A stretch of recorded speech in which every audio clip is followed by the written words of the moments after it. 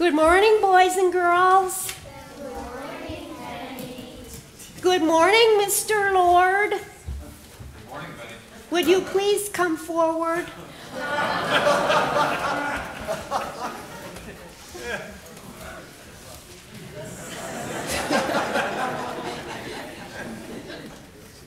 Last week, Pastor Mayer concluded her sermon with the words, "Good luck," and I heard the same wish to Bill again as he made his way up to the front. Hi, Benny. Hi. Penny, I thought I was going to be doing this morning. Well, Mr. Lord made the front page of the papers 3 times, and I think I need to talk about that. Well, I had something else planned. Let me just say this, okay, please? All right. Mr. Lord, Yes. I want to say, I watched you. I was there on Friday night. Did you see me? I did not see you there at the Kennebunkport Conservation Trust. Is that why you didn't say hello to me? Yes. Well, I was there, and I just wanted to tell you that what that lady said at the end was really true, and I thought you were the best of all the reporters, even though you were a skinny kid. Yeah. I was real proud of you. Thank you, Penny. Let's see, that was 50 years ago. Yeah. And I'm 50 pounds heavier. That doesn't matter, but what I wanted to say was, first I was jealous, and I thought 50 years from now, is everybody going to come and watch what I'm doing now? And I didn't know that they would. And then, after I stopped being jealous, I started being thankful because you were on TV, and you've made it possible for me to be seen all around the world, right? That's correct. In fact, as long as YouTube exists, you'll be seen forever. Yeah, that was really nice of you. So,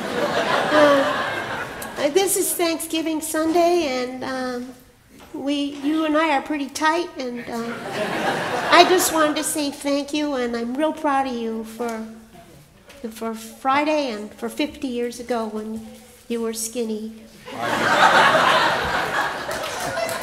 I am thankful for our friendship and for the friendship with your mother and everyone here.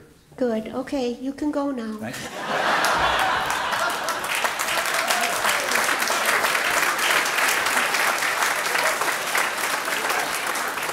Okay. Well, I wanted to talk about the fact that today we are observing Native American Sunday. And we have someone in our church family whose, her paternal grandmother is, just a minute. Apache. Thank you. And ever since I first met Wendy, I always wanted to have a service where we would highlight and give thanks to Native Americans, because so often our concentration is just on the Pilgrims. So this morning I want to tell you a story, and it's a story that many Native American children heard all through the years, and it's about someone named Spider Woman. And not Spider-Man, not to be confused, but Spider Woman. Spider Woman was very, very wise.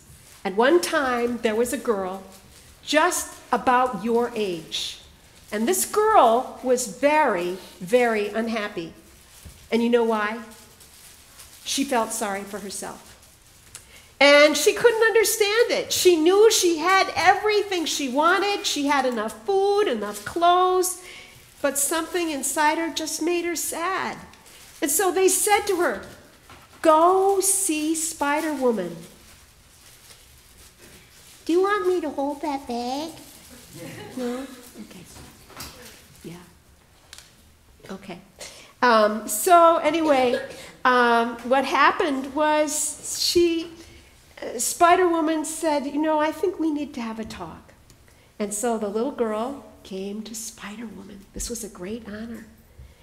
And then Spider Woman said, I'm not going to talk, but I'm going to teach you something. And she said, watch this. And she began to weave. And she made something very beautiful. And the little girl said, "Can you teach me how to do that?" And she said, "Yes, I can." And so the little girl learned how to weave what Spider-Woman had been weaving. And then Spider-Woman said, "And you know what?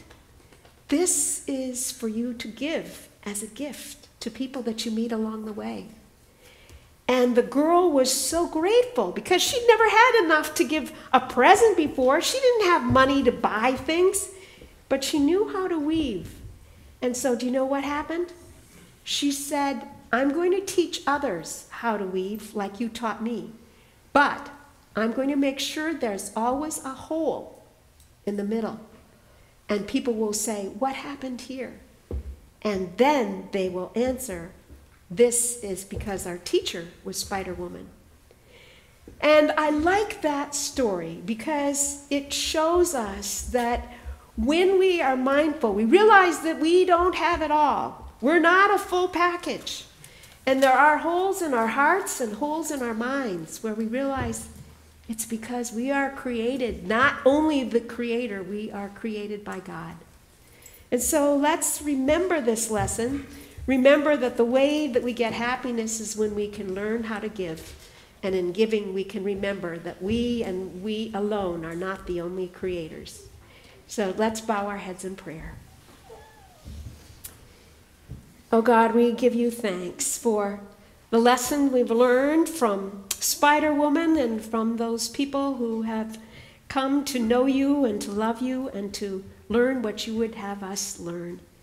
We give you thanks, too, for bringing us here to this place where we can learn about Jesus, who taught his people, who taught us how to remember not just what we are doing and to think about each other, but to think about you, O Lord, our giver, our creator, our redeemer. Amen. And you're now welcome to go to your Sunday school class.